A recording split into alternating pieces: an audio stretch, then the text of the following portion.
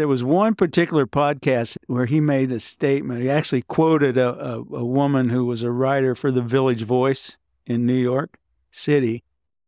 And she said, in essence, the most miserable people she's ever met are people who have made it big. Oh, wow. Mm.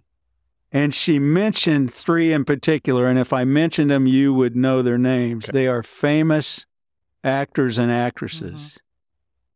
And she said, I knew them when they were nobody, Mm-hmm. and I know them when they're somebody. And they are miserable human beings to know Wow. when they're somebody. Wow. And then related it to this idea that we have a deep yearning in our hearts, in our souls, for significance and meaning. And we think, when we're entrepreneurs, that success of our business is what will fill that deep yearning. And then when someone is highly successful and the deep yearning is still there, Right. they are highly miserable. And so part of that philosophical idea, I want to help a few people, because I've gone through being moderately successful.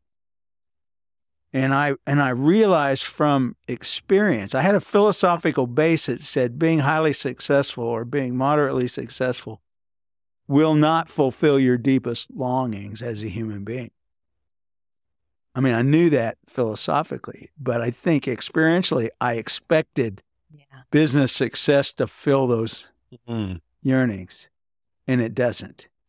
You know, it's filled by our relationship with God and others, Correct. family, kids, friends, acquaintances. So that's a big reason that I do this, is because I think some of these entrepreneurs are going to be successful. Mm-hmm. And when they are, I don't want them to be miserable. Exactly. I want them to be satisfied human beings.